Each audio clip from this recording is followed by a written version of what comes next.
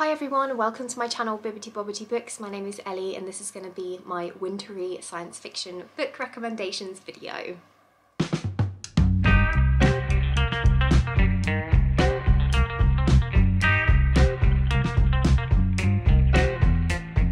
So science fiction is a genre that I want to read more of, but I feel quite intimidated by. I think because it's such a big genre and there's so many subsections of sci-fi, and because there's a lot of classic sci-fi that I feel like I need to read to really understand the genre, and yeah, quite a lot of big series as well, and I just feel like I need to hone my taste for sci-fi before I kind of get stuck into one of those really long series.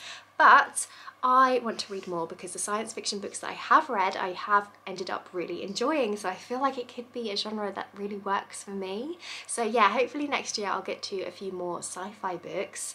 But yeah, this video was inspired by a book that my friend lent me. So he lent me a book called How High We Go in the Dark, written by Sequoia Nagamastu, because he thought that I would enjoy this one.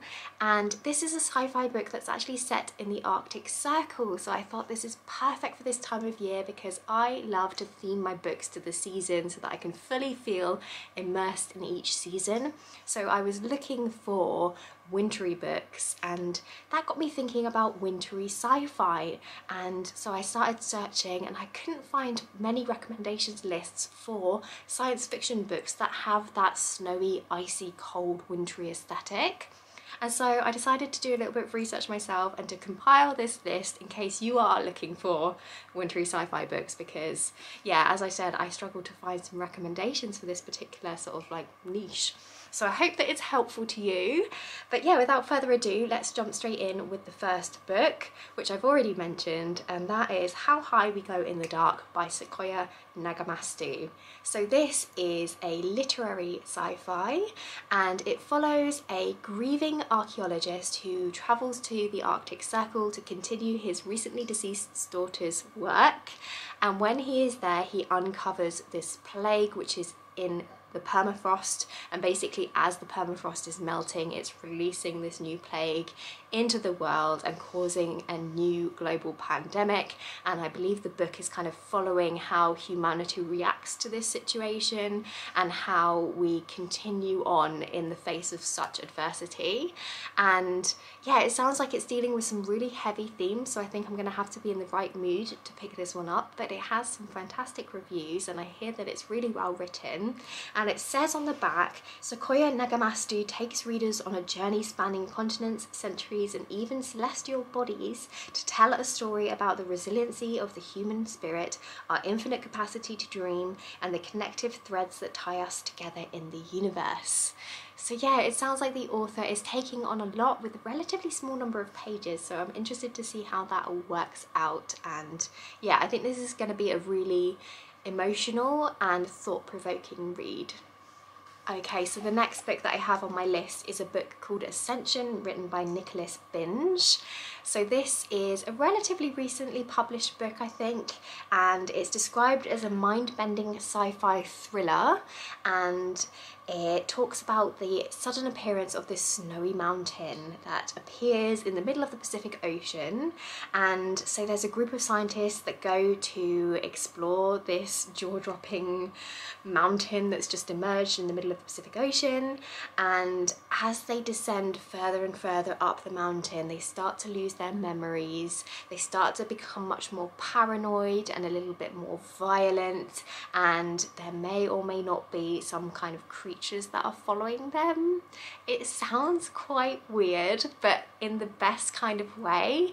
And yeah, I'm just very intrigued by that premise. It says, as kind of like the tagline, have they stumbled upon the greatest scientific discovery known to man, or the seeds of their own demise? So I feel like if that doesn't hook you, I don't know what will. And yeah, I'm very intrigued by that one. Next up, we have a classic science fiction, and that is The Left Hand of Darkness, written by Ursula K. Le Guin. This is an author that I really want to try because I know that they have written a lot of very influential works, and this one gets incredibly high reviews, and I understand that it takes place on a alien planet that has a snowy, wintry aesthetic, which is perfect for this time of year. So it says, it tells the story of a lone human emissary to an alien world called Winter. His goal is to facilitate Winter's inclusion in a growing intergalactic civilization, but in doing so, he has to bridge the gulf between his own views and those of the alien species. So yeah, he's obviously trying to get to know this alien species that lives on this wintry planet and trying to understand them, to try and convince them to join, to be a part of this intergalactic civilization. And from my understanding of what people have said about this book, I think the alien race is very, very different to our own. They have very different views, in particular in terms of gender and sex. I understand that the aliens spend the majority of their life without a gender, and I don't think they necessarily understand our concept of gender. So it sounds like Le Guin is using the sci-fi genre to kind of explore our own societal norms and maybe challenge some of our preconceptions and our ways of understanding each other and the world. Next up we have The Thing by Alan Dean Foster. So this is actually one of my favourite movies. I really, really love the 80s horror movie called The Thing, and the book written by Alan Dean Foster was actually based, I believe, on the screenplay for the actual movie, so I think it's very, very similar. I think the only differences are that there is a little bit more dialogue in the book, and so it's a little bit more detailed perhaps than the movie, and that really appeals to me because, as I said, I really enjoy the movie, and anything that gives me a little bit more than that I'm gonna be here for. So yeah, this is a story that has actually been told a couple of times. I think the original concept came from an author called Joseph Campbell, who wrote a novella called Who Goes There in 1938, and that's kind of where this idea first came from, and then since then it's obviously been adapted and things, and we've got the famous movie, but it basically tells the story of some researchers that are in Antarctica, and they encounter an extraterrestrial being who is able to assimilate and then imitate other organisms. So basically it can kind of kill humans and then pretend to be them.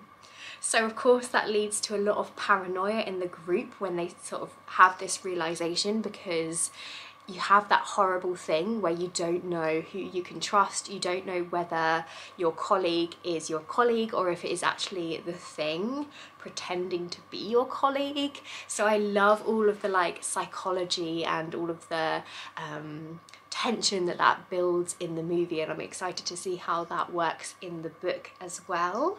Next up we have a novella which is At the Mountains of Madness by H.P. Lovecraft.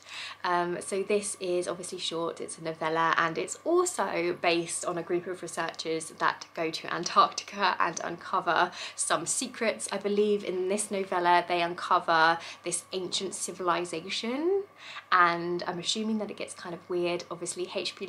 Lovecraft is known for his cosmic horror, and so I'm sure there's a little bit of that in there as well, but of course it's set in Antarctica, so I wanted to include it on this list because it will be perfect for snowy winter aesthetic. Next up we have a book called No Ordinary Star, written by M.C. Frank. I'm not gonna lie, the cover sold this one to me. I think it's got one of the most gorgeous covers on there. I don't know who did the illustration, but if I can find out who, I'll put it on the screen because they definitely deserve to be credited, because it definitely grabbed my attention. And I'm also very intrigued by this story. It sounds quite different. It's very whimsical and possibly a bit more fantasy leaning than sci-fi, but it is set in the future, so that's why I'm grouping it here and considering it sci-fi. But yeah, this one sounds so interesting. I'm actually just gonna read you from the blurb. So it says, a soldier is summoned to the North Pole days before the year changes to fix the great clock for a celebration. He has no idea what to do. A girl hunted for the crime of being born almost dies out on the ice. She is rescued by the last polar bear left alive. A library waits for them both. A library built over a span of 100 years, forgotten in the basement of an ice shack. The world hasn't known hunger or sickness in hundreds of years. It has also forgotten love and beauty. The year is 2025. That is honestly one of the most bizarre blurbs that I've read. I really don't know what to expect from this story from that, because it sounds kind of whimsical. It also sounds, I don't know, it's just bizarre, and I'm intrigued, and yeah, I want to know more. So yeah, I had to put that one on the list. Obviously part of it takes place in the North Pole. We've got a girl who almost dies out on the ice, so it clearly has that winter aesthetic that we're looking for. So yeah, I'm super intrigued. Please let me know if you've read that one, because I'm really curious. Next up, we have a sci-fi book called Winter's Orbit by Everina Maxwell. So this is an LGBT space opera romance, and again, it's got a really stunning cover. I really like the colours on this one, and this seems to have a lot of tropes that I really enjoy, which is why I'm intrigued by it and why I put it on this list. So it's got an arranged marriage trope, it's got the oh no there's only one bed trope, it's got an opposite attracts romance, and I also think it's quite a slow burn romance, and all of those things I tend to enjoy in romance stories. And of course it's also a sci-fi, so that intrigues me because I don't think I've really read that many sci-fi romances. So yeah, it sounds interesting. It also sounds quite political because it follows two main characters. We've got Kiem and we've got Janan, who are forced into an arranged marriage after Janan's husband is killed in a spaceship accident. But it turns out this was no accident, and the two must work together to solve the mystery surrounding his death before political intrigue causes an interplanetary war. So yeah, there's quite a lot of politics going on there as well, which I like. I like the fact that it sounds like it's got a really well realised world, as well as having a good romance in there by the sounds of the reviews anyway. And I'm assuming by the title, Winter's Orbit, that this is going to have a wintry setting. I did do a little bit of research, couldn't find that many people talking about the setting, but I did find one person who said that it had a snowy, icy aesthetic. So yeah, I'm trusting them and the title of this book that this is ideal for this list. Okay, moving on to the next one, we've got The Sunlight Pilgrims by Jenny Fagan. So this is a book that I was drawn to because of the author. Jenny Fagan is an author that I've heard quite a lot about, and I've been intrigued to try her works. I know that she wrote a really popular novella called Hex, which is about a witch or someone on a witch trial, and that was really popular. People say that her writing is quite lyrical, and I do enjoy lyrical writing sometimes. So I'm intrigued by that. The premise of the story doesn't necessarily grip me that much because it's an apocalypse story, and I tend to not love apocalypse type stories for some reason, but yeah, I want to give it a go because of the author.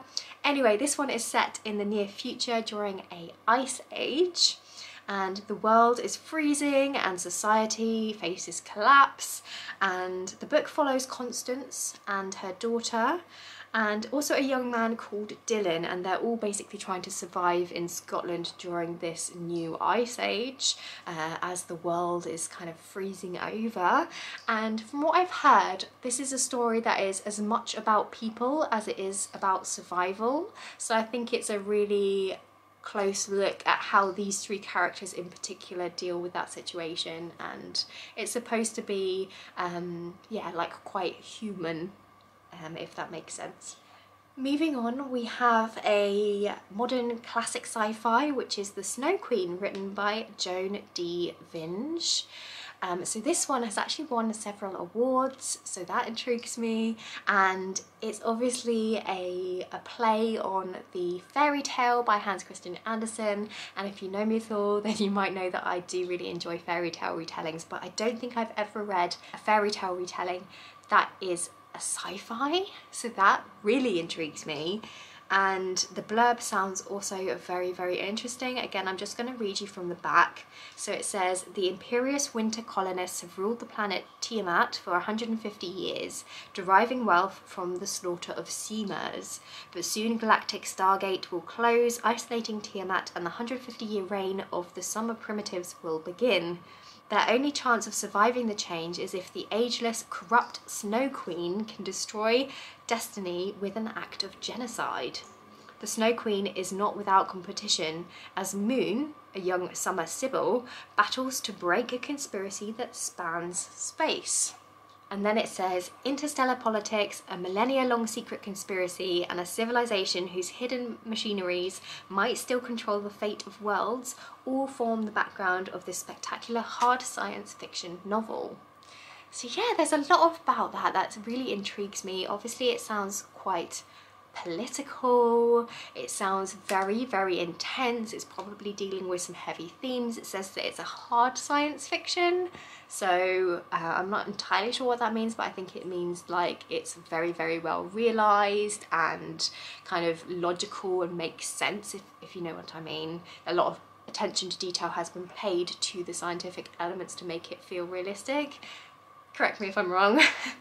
But yeah, this one's got another gorgeous cover and just sounds really intriguing, so I definitely want to give that one a go at some point. And then the last book may be more fantasy leaning, but I'm including it on this list because I've wanted to pick it up for a while, and also because it is set in an alternate world, so I kind of think that's a little bit sci-fi. But anyway, it's a story called A Lat's Away by Darcy Little Badger.